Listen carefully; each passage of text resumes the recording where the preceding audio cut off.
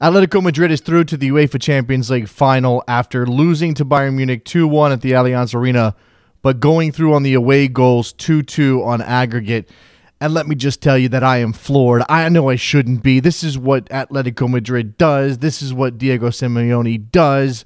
That is what Antoine Griezmann does. And even Fernando Torres getting in on the act, helping his team into a Champions League final. Remember, they've been here before. This is not necessarily a surprise, and yet consider that they just beat Barcelona in the quarterfinals, Bayern Munich in the semifinals, and the achievement for Atletico Madrid in the Champions League, what they've done in La Liga the last couple of years is pretty astounding. Now, the truth of the matter is that when compared to 99% of the club teams in the world, Atletico Madrid has more talent, but it's against the elite teams. It's against Pep Guardiola's Bayern Munich. It's against Lionel Messi's Barcelona that we have seen Atletico Madrid use their refined setup, their refined tactics, their organization, their commitment to the program and to what Diego Simeone teaches that has been truly, truly amazing. And here's the thing about Atletico Madrid, that what they do that I absolutely adore, and that's they've turned the counter-attacking, defending counter game back into something sexy. You respect the hell out of the way Atletico Madrid goes about their business because they do it against Barcelona, because they do it against Bayern Munich. And even though Bayern Munich dominated possession today, even though Bayern Munich dominated the number of shots today, even though Atletico Madrid was sitting deep, absorbing pressure, you always thought that there could be that one moment that if they got their opportunity, if there was a turnover in midfield, something could happen. And sure enough, Antoine Griezmann did it.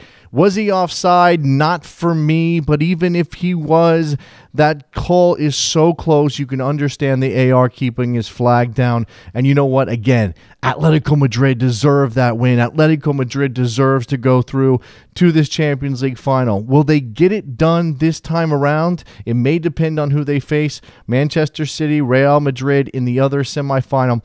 And let me close here with some thoughts on Diego Simeone, because as much as I love the man and what he has done for Atletico Madrid, his commitment to that club, and by the way, anytime you hear a soccer commentator say something about an Atletico Madrid player and then use the phrase, you understand why bigger clubs are after him, go ahead and have a mighty chuckle to yourself, because Atletico Madrid is a big club. Diego Simeone knows that. The players at Atletico Madrid know that. The fans at the Calderón know that. And they don't need anybody to tell them. Now they're in the Champions League final to prove it once again. Diego Simeone is somewhat of the embodiment, the modern culture, cult of the manager, and yet it's okay. You let him get away with it. He is the man in black. He has that attitude. He has that grit about him. He is Cholo, and he is doing a magnificent job. Is some of this probably beyond him? Is some of it a matter of the culture of the club and the players at Atleti? Sure it is. We hold Pep Guardiola up on a pedestal, and he may not deserve to be there all the time. But when you see what Atletico Madrid has done under Diego Simeone, when you watched that game today and saw them hold off Bayern Munich, despite not playing their perfect match, this is not what they did to Barcelona. They could have easily been beaten. They get through. And here they are. The only question that remains is whether Diego Simeone will be on the sideline for the Champions League final after he struck what appears to be a representative from his own club. That punishment remains to be seen if there is such a thing. But in the end, what's important for Diego Simeone is that Atletico Madrid is back into the Champions League final, and deservedly so.